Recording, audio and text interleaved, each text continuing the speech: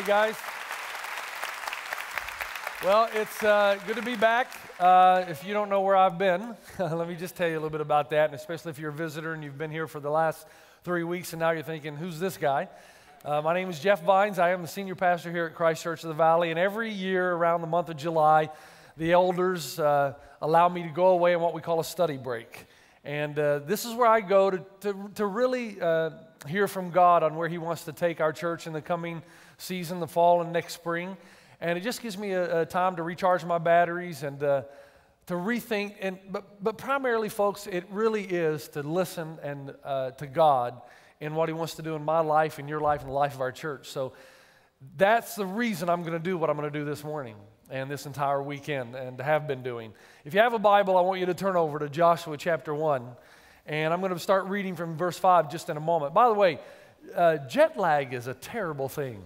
And I noticed, I used to be able to just go to Australia, then over to Africa, wherever, and come back and just pick up the next day. But as you get older, the body doesn't cooperate much anymore. And so, like a couple of nights ago, I went to bed at 8 o'clock. I stayed up as long as I could, and I went into a deep sleep, and I woke up and said it must be 3 or 4 o'clock in the morning. It was 8:50. So 50 minutes of intense sleep, and then you're just wide awake, aren't you? And then you need sleep. By the way, I don't ever watch TV in the middle of the night, but you got to do something, right, when you can't sleep. So I started watching TV. You ever seen that movie, $1 Million Baby? Okay, I'd never seen that, but it won all kinds of awards. Let me just say to you, don't see that. That was the saddest movie I've ever seen in my life. I'm just in we at 2:30 in the morning, my wife's in Thailand right now with my daughter. My family's not around. I'm in the house by myself. Don't see that. That's a side note. It has nothing to do with the sermon, but don't see that. It's too sad. Now, here's what I'm going to do this weekend. I felt when I was away in Australia, and I spent the first, I think I spoke 8 times in 3 days at a conference that they had sold out down there. Just fabulous meeting with other pastors, other lay people. And then I had some time to just speak with the Lord and listen. And this is what I feel like He wants me to do this weekend as we go into this series called The Blessed Life.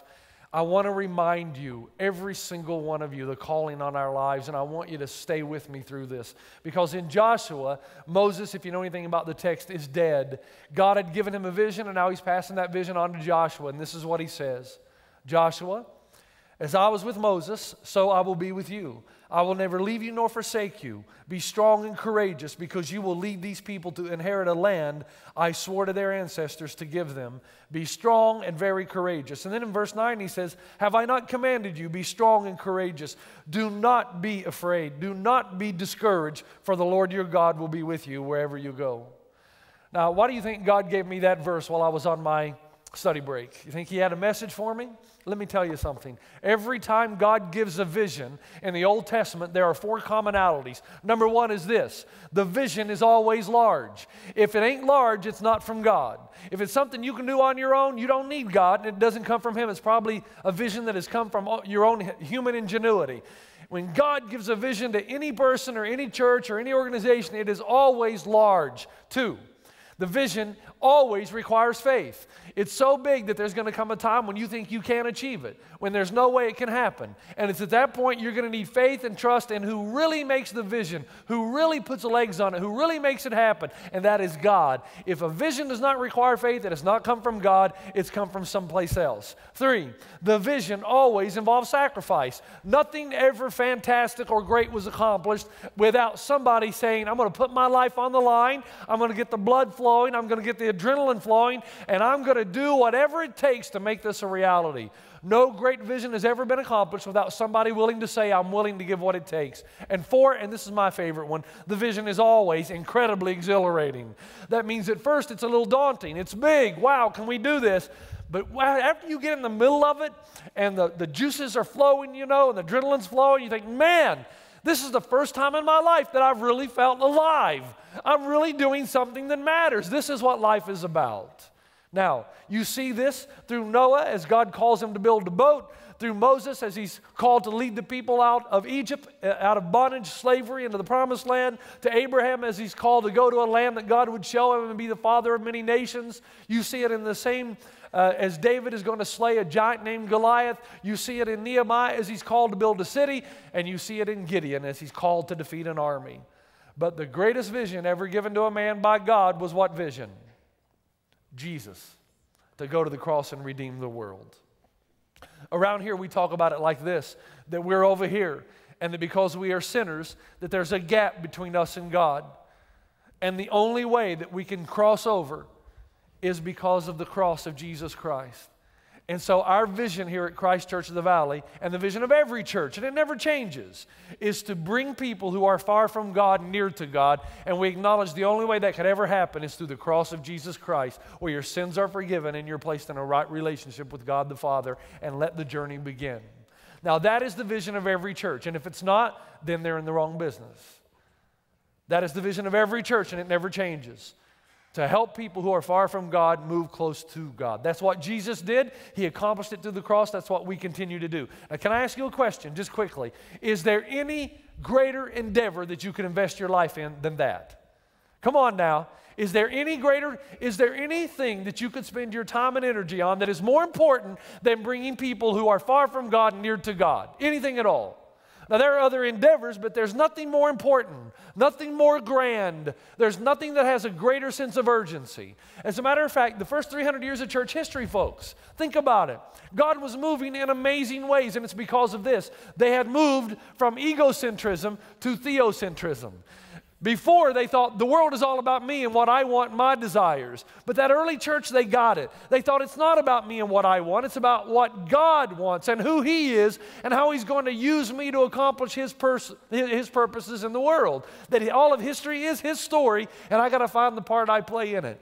Because they were willing to make God the center of everything, God came and He moved in dramatic, mighty ways.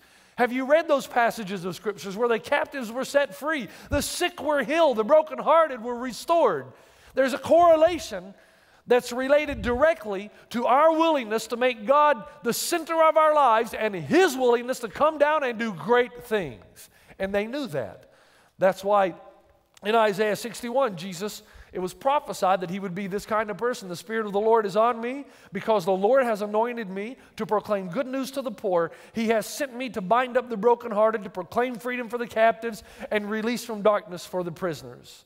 Now, what amazes me, folks, is that although this happened many, many years ago, you still see this type of activity in the church today.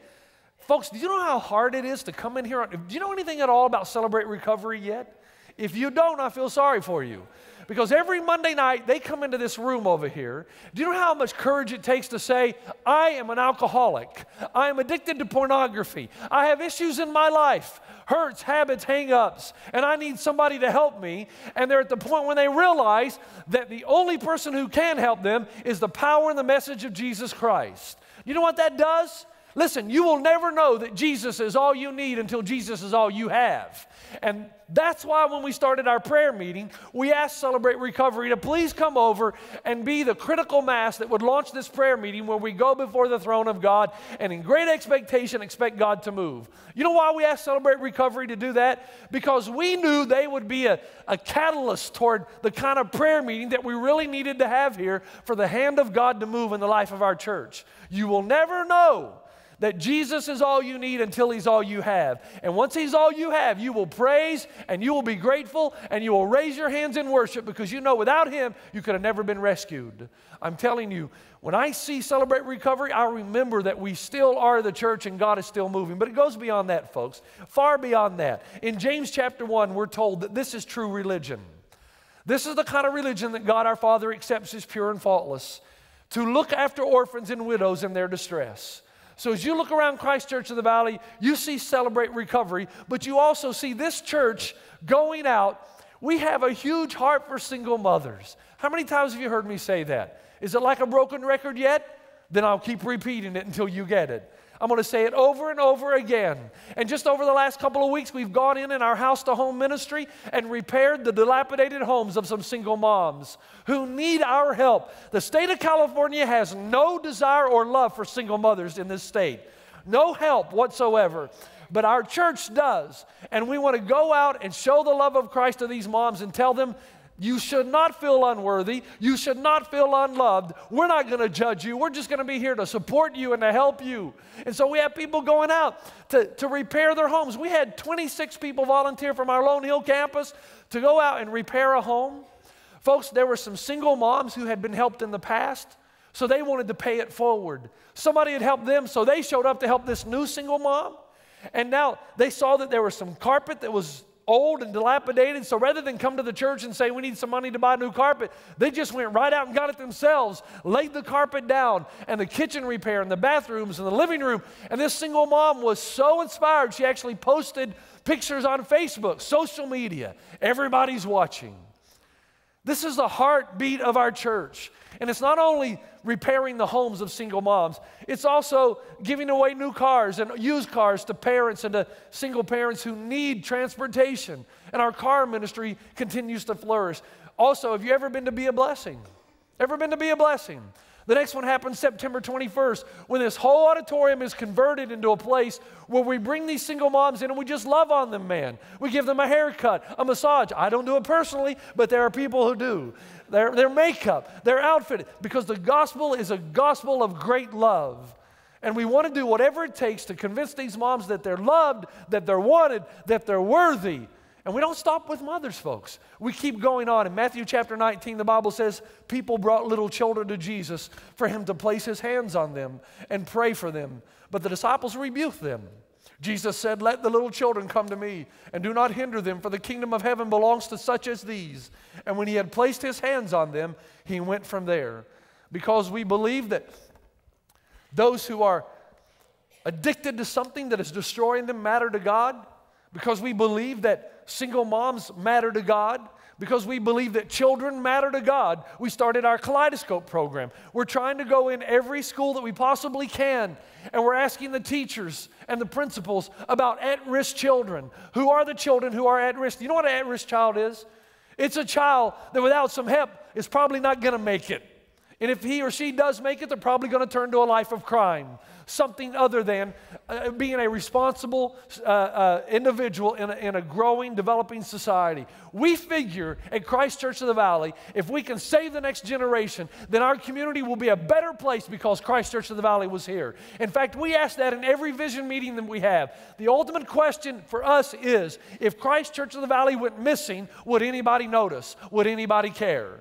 We think that what we need to be is the love of Jesus to our community, that we'd go into these schools and we'd take these young men and women and we would love them and we'd mentor them and we'd tutor them and we'd coach them and we'd tell them that we love them, that they matter to God, therefore they matter to us, and that they have what it takes to be successful in the world. And if we can change a whole generation of children in this valley, then ultimately we will end up changing the valley. That's what we feel at this church, that God has called us. That people who have addictions stuck to them like Velcro that is destroying their marriages and their families, they matter to God. That single moms matter to God. That young people matter to God, therefore they matter to us. Now here's the key. Although those are some of the things, then you got the backpacks that we're trying to do, 4,000 backpacks. Then you got the thousands of people we feed at Thanksgiving. You got Bumper Bag that's trying to feed more and more people every week. But folks, that's not our vision, is it? Come on now. Meeting the social needs of our community is important because it opens the door to share what we really have on our heart. But our vision is not feed people. Jesus said the poor will always be with you. It is our responsibility to go out and meet those social needs. But our ultimate vision is this, and if you can't say it by now, I hope you can say it before you leave. We exist that there might be a fully devoted follower of Jesus in every home in the San Gabriel Valley. That is why we exist. Now, you look at that for a moment. When we first wrote that, we thought, wow, that's pretty big. Remember what I said about visions? If it's not big, it's not from God. That's going to require some faith. There's no way, though, that we can achieve this on our own. That's why we know unless we partner with other churches in the valley, this will just be a dream that never becomes a reality. That's why on Thursday and Friday, right here in this auditorium, we held the Global Leadership Summit. Anybody make our way out to that? How good was that, folks? You were able to hear some of the greatest speakers on the planet. Your life was going to be changed. If you didn't take advantage of that, I'm sorry. Hopefully you will next year. But we had pastors and other churches in this place with their congregations listening to great speakers to be inspired to take our communities for the cause of Christ. And if you missed that, man, you missed an inspirational time. But for us, our primary vision is to have a fully devoted follower of Jesus in every home in this valley. Now stay with me. I believe this is what God wants for us as we start the fall. Folks, what is a fully devoted follower of Jesus? What is it? You cannot produce something that you are not yourself, right? So if we're going to have fully devoted followers in every home in this valley, I'm going to be assuming that all of us are fully devoted followers first, because you can only produce what you yourselves are. And I think that I've mentioned this before, but I want to go over it again clearly. This is not something we just made up. We tried to go through the New Testament scriptures and ask the question, how would Jesus define a fully devoted follower to him? And here's how he defines it. Number one, gifts. Spiritual gifts. In Romans 12, verse 6, the Bible says, we have, and that means we all have different gifts according to the grace given to each of us. And then he goes down a long list of what those gifts are.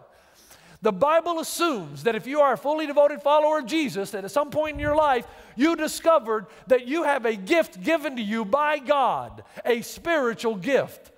That even though others might have the same gift that you do, no one expresses it quite like you do. That there is a masterpiece in you waiting to get out. That while you were in your mother's womb, God equipped you and shaped you. There is a gift that you have. There is a talent, there's an ability that only you have the way that you have it, that God needs to get out of you so that the kingdom of God can go out in full force. We've talked about that the reason there's so many of us that are experiencing depression, that we're not happy the way we should be happy, is because we've defined happiness in a different way. In our culture, we define happiness as pleasurable satisfaction, something that makes us feel all ooey-gooey down on the inside. But the Bible defines happiness like this. It's the Greek word eudaimonia. And the Greek word eudaimonia, translated happiness, means this: to find your role in life and play it. Have you done that? Do you know what your spiritual gift is? Have you sought it? Have you sought accountability partners to help you identify it? And as you've identified it, are you using it for the purpose of the kingdom of God? And if not, the Bible says you're not a fully devoted follower of Jesus until you find your role in the kingdom of God and you play it. Think about it. What would happen if everybody in this church discovered their spiritual gifts and used them for the purposes of Jesus? What would happen if everybody? Come on now. What would happen? Did you see the movie Hoosiers? Anybody? Am I showing my age?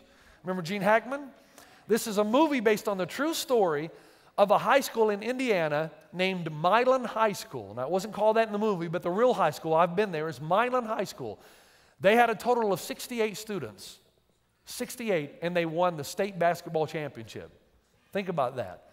True story, 1952.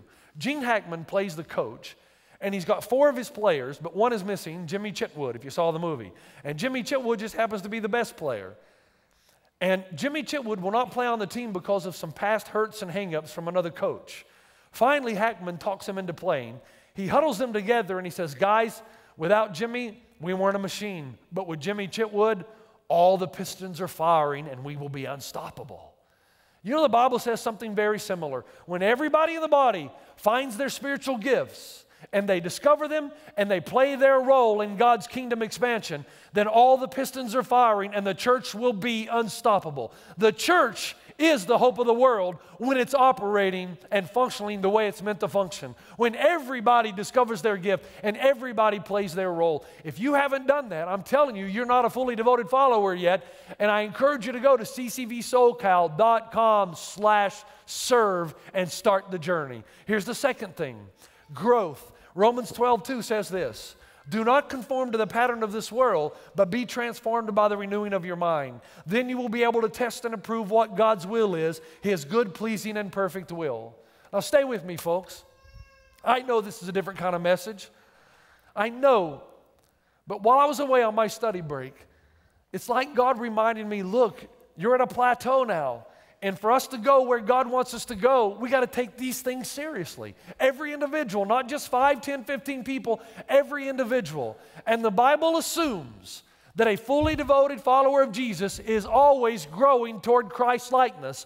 Are you growing toward Christ-likeness? There's no such thing as stagnation in spiritual growth. If you're standing still, you're not really standing still, you're moving backwards. And here's the reason. Because so much is imparted and put it into you through television, through movies, through what you read in the world, that if you're not getting the Spirit of God in you and the Word of God in you, if you're not renewing your mind, you're not only not moving forward, you're moving backwards.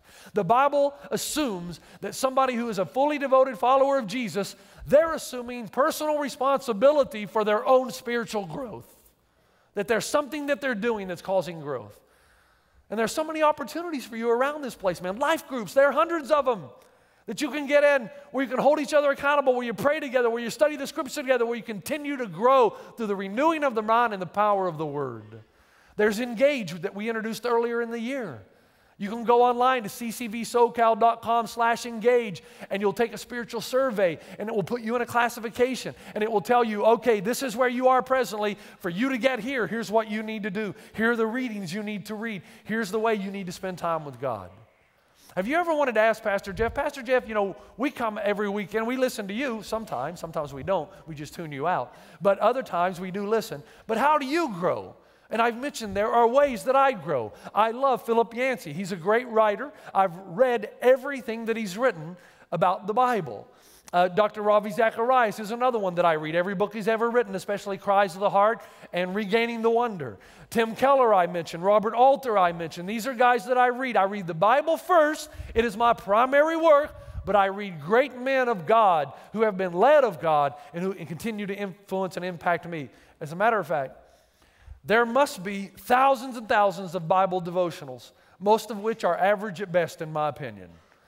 But I found one that is very good. Chris Tegreen. It's called Walking with God. And it's a devotion for every day of the year. This is my third time through it. Here's why. This guy writes with great depth. His theology is solid. And he always challenges me. There's not one boring devotion on this page.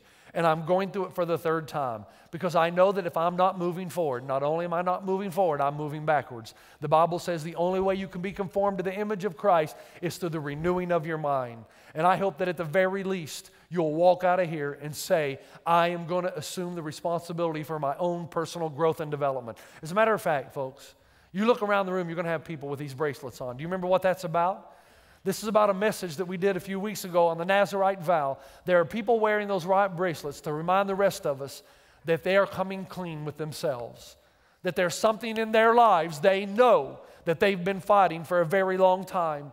And they're going to need a miracle of God. There's something in their lives that is keeping them from becoming conformed to the image of Christ, that God might use them in kingdom expansion. So they've said to God, as they've taken this 90-day vow, God, do whatever you have to do in me. Open my eyes, help me see, but help me defeat this one thing that's defeating me. And on September 29th, on a Sunday night, we're all going to come in here with our white bracelets, and we're going to bend our knee, and we're going to worship for over an hour and say, God, what are you going to do in my life now that I've completed the vow that I've made to you? And here's why. We agree in this church that what you do is going to be greatly determined by who you are on the inside. What you do on the outside will be determined by who you are on the inside. And the question every person has to ask is this: what kind of person am I becoming? And if you're not growing toward Christ, you're growing away. Folks, have you guys heard what the men's ministry around here is doing? I'm concerned about the men's initiative. I'm concerned that they're going to leave the rest of us behind. Because these guys are on fire. Dane Johnson is leading these guys. They're actually doing a thing called spiritual boot camp. Can you imagine what that's like? Especially with Pastor Dane leading it. I fear for my life, and you should fear for yours. But at the same time, I know that he's on fire about the men in our church being better husbands, better leaders, better parents, better fathers. Women, don't you want your husbands to be a better leader, a better father, a better parent? Don't you want them to be the man that God's called them to be?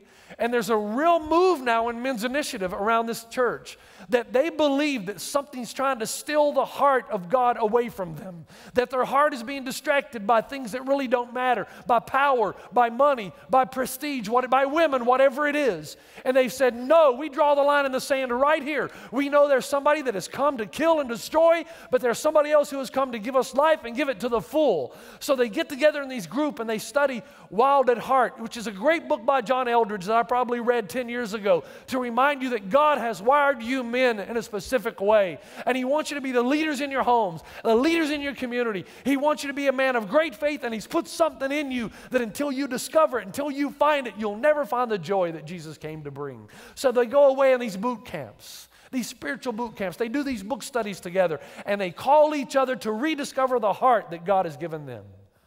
Man, and they've just taken off hundreds of men. And then the women aren't too far behind. They're not going to be outdone. The women's ministry continues to explode around here. Great teachers, Beth Moore, great visiting speakers, great people coming in, great small groups, great discipleships. They're doing all kinds of new book studies, Bible studies. They're doing retreats, which I like to call advances. And they're also doing this thing called Pilates, which I have no idea what it is, but it must be spiritual. And so I'm saying to you, you have to assume the responsibility to grow. A fully devoted follower discovers his or her gifts and uses them in the kingdom of God. A fully devoted follower assumes the responsibility for their own personal growth so that when we come in here, we're experiencing, we're verbalizing, we're worshiping because God is moving us from here to there. Third, quickly, giving. Now here's what we believe at Christ Church of the Valley. We believe the Bible teaches this according to 2 Corinthians 9:6, that whoever sows sparingly will also reap sparingly, and whoever sows generously will also reap generously. We believe in the principle of the sower, that when you sow, you reap later than you sow and more than you sow. A fully devoted follower really involves three things underneath this category. And that is, one, they have a singularity of vision. They know what their calling is. They have a driven resolve to make sure the calling becomes a reality, and a primary objective and mission. That has to do with the specific or particular vision God has given them through the ministry of their church. Now, I want you to listen to me for a moment here. This is not a giving sermon, so you can wipe the sweat off your brow. Ooh, that was close. But it is to say that a fully devoted follower of Jesus, according to the Scripture, not only discovers their spiritual gifts, not only assumes responsibility for their growth, but they see that God gets the very best of who they are. The first fruits of their lives go to God. Here's why. Because that which we treasure the most, that's what will get our attention, right? Whatever we treasure the most, if we truly treasure the expansion of Christ's kingdom, that's going to get the very best of who we are in our time and our talents and, yes, our resources. Let me give you an example, folks. I've shared this before. In order for us, I just want to be blunt here and then I'll move on. In order for us to have a fully devoted follower of Jesus in every home in this valley, that means every single one of us has to discover our gifts and use it. It means every single one of us have to grow in our relationship with Christ. But it also means that we got to move beyond the 13% who are presently tithing at CCV, 13% to 100%. Let me show you what we could do if we did that, just quickly. If, based on the average household income, and we've done this before, of what the typical person or family makes in this area, and I know it's a tough economy, I'm taking that for granted, but God has given us so much here. The question is not, is God going to give it? The question is, are you going to give what God's given you?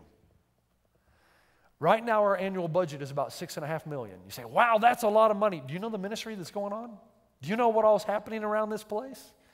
But if we gave what we're capable of giving, our annual budget would be somewhere around $30 million. $30 million. If we gave what we're capable. But that would mean more than just the 13% are tithing and giving the first fruits of their ministry to the ministry of Christ. Let me give you an example of what can happen. Somebody showed me a photo of this. I can't remember if it was Dan or Dana, but somebody showed me this. And this is not a worship center. This is a care center.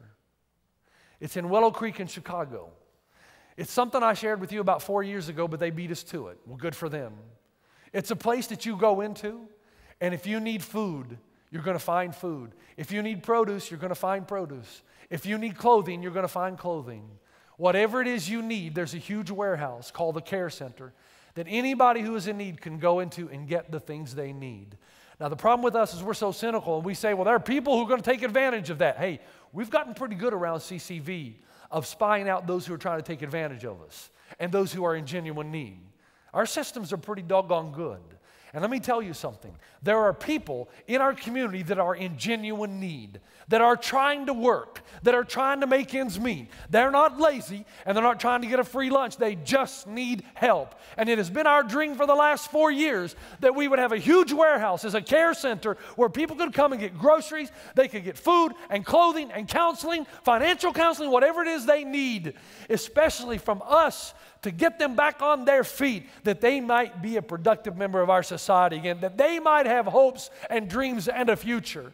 That is the calling of the church. And I'm telling you that if 99.9% rather than 13% return to the Lord what rightfully belongs to Him, that this would only be the beginning point, a care center. We could have kaleidoscope in every school so that every at-risk children is ministered to and is counted on and is valued, and we could tell them that you have what it takes to be successful in the world. CCP, instead of sponsoring 230 children in the slums of Kenya, we could take every child in that slum and make sure every child had a hope and a future, an education, heard the gospel, the good news of Jesus Christ. We could adopt every child and we'd change the slums overnight almost, folks. What we could do there if we all gave. India, every pastor that ministers with Ajay Law and sacrifices their lives for the cause of the gospel among nations that are just very militant toward the gospel. We could house these pastors. We could at least give them a home and 3 good meals a day as they go out to fight for the cause of Christ. What we could do in Rwanda, you'll remember my friend Anastas, who translates for me in the prisons of Rwanda. Don't let these clothes fool you guys.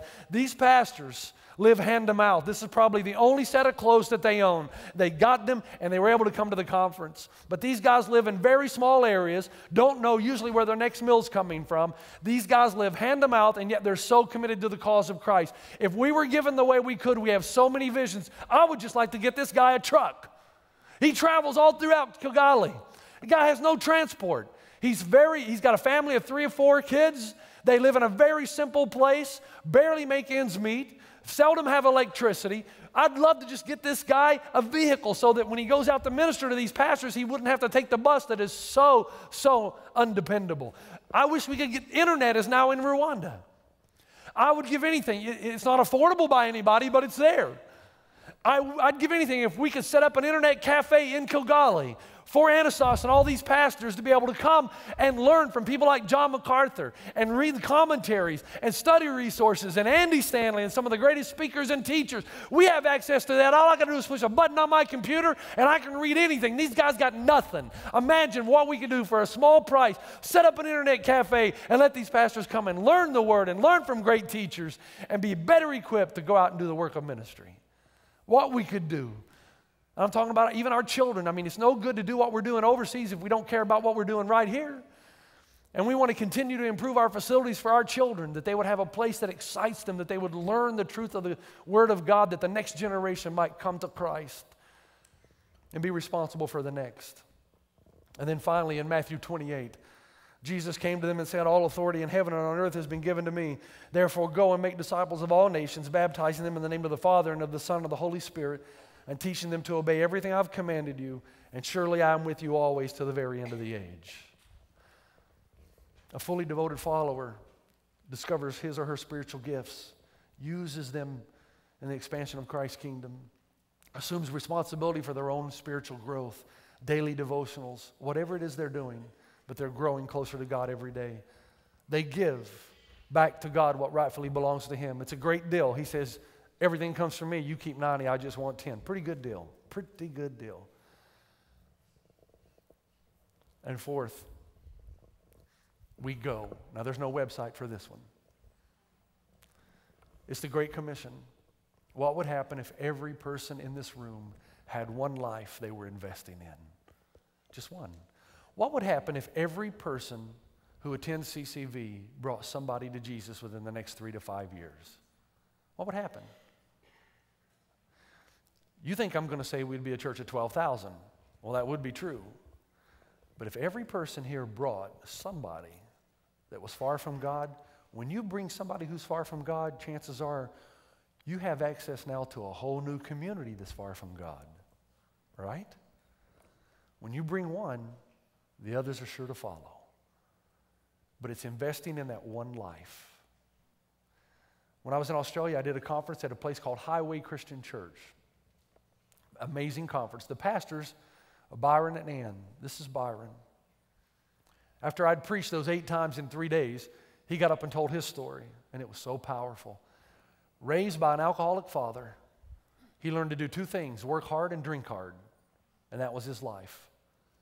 He would work until 4 or 5 and drink, go right to the pub and drink till midnight, 1 o'clock, get up and do it all over again. By the age of 19, he was an alcoholic and addicted to about every drug you can imagine. He was at the end of his rope, no way out, and somebody noticed. And somebody invested in Byron and told him about the love of Christ. Took him to church, walked him right in. Byron found God and the power of the Spirit to overcome. Byron and his wife planted a church on the Gold Coast of Australia with about 10 people. And today they have the largest church on the Gold Coast of Australia. And he is an amazing, humble man. You know why? Because he's been rescued. Because somebody invested in him when no one else would. Don't fall for the lie that people today are not open to the gospel. It's a lie. What they're not open to is you shoving it down their face. They want somebody who's going to love them first, invest in them first. But everybody, most people rather, are open to anybody who wants to show them the love of a God who will be actively involved in their lives. And one of the greatest evangelistic tools we have is to bring them to a place where they see people who believe that God is here in this place. When there's an awareness of God, people are drawn in. It really amazes me, folks, about the whole seeker movement, where we think we have to water things down and where we think we can't be too serious or it'll run people away from God. The opposite is true. When people come in here and they see people who are fired up about God, they don't have to understand everything that's going on. They just want to see a group of people who actually believe that God is real and that God moves. And when they see that, their hearts will be pulled and compelled toward a loving Christ. Go. Here's what I want to ask you to do. If you have not discovered your spiritual gift, leave today and sign up. ccvsocal.com/serve. Go into one of our spiritual gift classes and let others help you discover your gift and get you involved in playing your role in ministry. If you're not growing right now and you know that, I think you can pick this up for $6 at Barnes & Noble up in Glendora. Or go online to Engage if you don't want to spend any money. Go online to Engage. Start your journey. But do something. Give. If you're not giving yet, this is just as important as the others. Give. You can go online to ccvsocal.com/give. You might have to do what I do. There's no way I trust myself to give to God what rightfully belongs to Him at the end of the month. Because if I have money left over and I see golf clubs, well, you know the rest of the story. So I tell the ladies upstairs in our finance department, look, I don't even want to see it. It doesn't belong to me anyway. Just take it off the top. Take it away and then write the check of what's left. That's the only way I could do it. And some of you are not disciplined enough and you're never going to do it unless you do it like that. Some of you need to go online and just fill out automatic and it automatically comes out and there you go. What belongs to God, He gets, and what you get, you get. Until some of you do that, we'll never move past 13% of us tithing what God gives us. And finally, go. Andy Stanley says this, and I wish it had originate from me, but it didn't. Do for one what you wish you could do for everyone. You can't help everybody, but you can help one. You can't help everybody in your community that needs help with food, clothing, but you can help one. You can't lead everybody to Christ in the world, but you can designate one. Do for one what you wish you could do for everyone. And if our whole church lived by that, the gospel of Jesus Christ and His kingdom would be expanded in this valley, and we'd have a fully devoted follower of Jesus in every home. Now, here's how I want to end. There's no closing song, so you're going to get out on time. Give me 3 minutes. Here's how I want to end. I want to tell you what's happening this fall. I never get to do this with you, you know. I always come out on the weekend, I preach, and we're in a series. I never just get to talk to you like this. So I don't know if you've enjoyed it, but I sure had a good time. I want to talk to you. I want to tell you what's on my mind and what God put on my mind. You're the church, man. We are together in this. Here's what God put on my mind. Sometime this fall, we've not designated the date, but sometime this fall, I'm going to start a series, and I'm going to preach through the major narratives of the entire Bible. It's probably going to take me a year. We're going to start in Genesis and go all the way through the Revelation. Now, we can't take every verse because you know that'd take us a lot longer than a year. But I'm going to preach on every narrative. It's going to be called the story. And I'm going to preach on every major narrative. And if you dedicate yourself to come, within the next year, you're going to understand the entire Bible and how it's all connected. So that's going to be good for you, but it's also going to be good for your unchurched friends. Because what I find, and even people who reject Jesus as Savior, still want to know what the Christians believe and what the Bible teaches. You tell them that your pastor is taking you through the entire Bible. I'll announce that plenty ahead enough time so that you'll know when it all starts and you can invite your friends. Every major narrative, starting with creation. And then I'm going to finish that with my own series on the book of Revelation. I've been here 5 years. I believe I've earned the right to preach on that book now. And it'll be 6 years at that point, and then I'll take you through Revelation, so stop sending the emails asking me when I'm going to do that. And I'll do that, and it'll start about this time next year, or maybe a little later. That's the first thing. Second thing is this. We realize that we all have a different taste when it comes to worship. We know that.